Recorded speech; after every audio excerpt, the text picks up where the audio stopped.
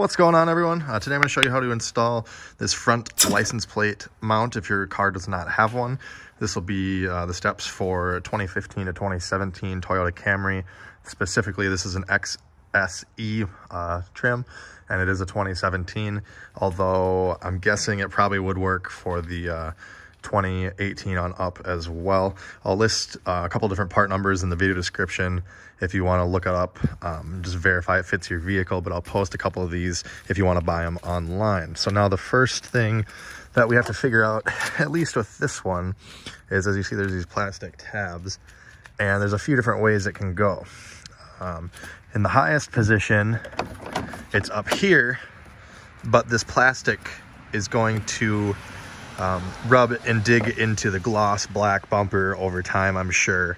Not that you'll really see anything anyways, because it'll be behind the bracket, but just know that it will probably wear into your bumper over time. The next step down is right here, and again, it just barely touches this strip. This is probably the best height position, if you ask me, or the one above it, but we're not looking to rub on the bumper, so we're actually going to put it in the lowest position here, just sliding it in. And you can kind of position it wherever you want. I mean, if you really wanted it to be like offset or something, you could put it over here, like Euro style, but then you're going to be rubbing on this. So position it how you want, but for us, this is dead center.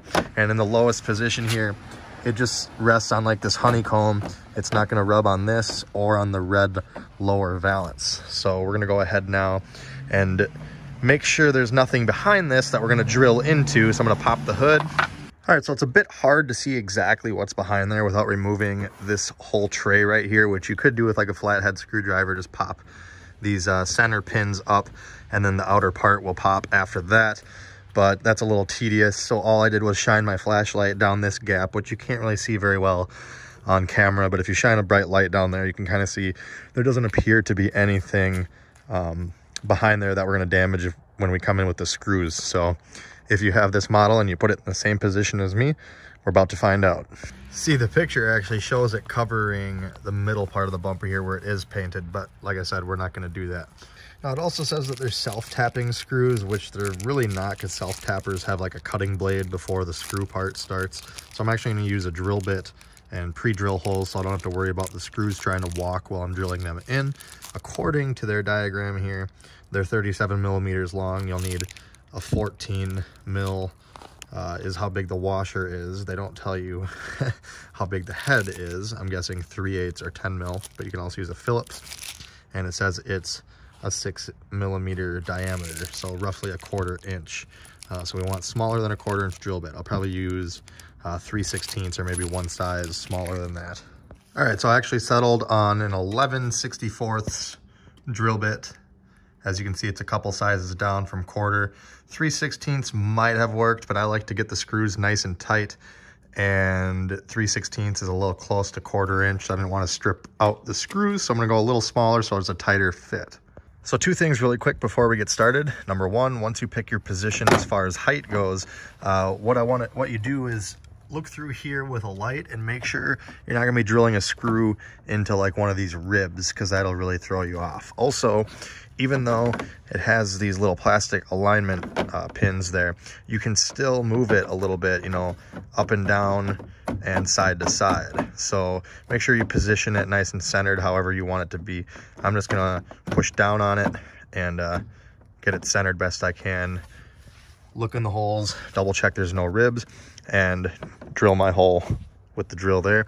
Also, if you want more adjustability on it, or if it doesn't perfectly line up with the holes in your grill, you could probably, obviously be careful when you do this, but you could probably take like a razor blade and heat it up, or even non-heated, and trim. As you see, this is kind of a tapered piece here. You could trim it down a little bit to make it fit as needed, or even cut these off if you wanted, because inevitably the screws are what hold it on. Those just kind of help, you know, center it. So we're gonna put it back in, enough yammering, and we're gonna drill holes now.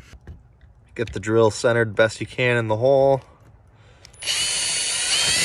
And as you see, it's pretty thin. It went through very quick, so that gives you a hint of how thin this plastic is, so we can't go super tight with those screws. That's another reason why I wanted to use a smaller drill bit. All right, so drop it in to them lower fingers, line up the holes, and start our screws.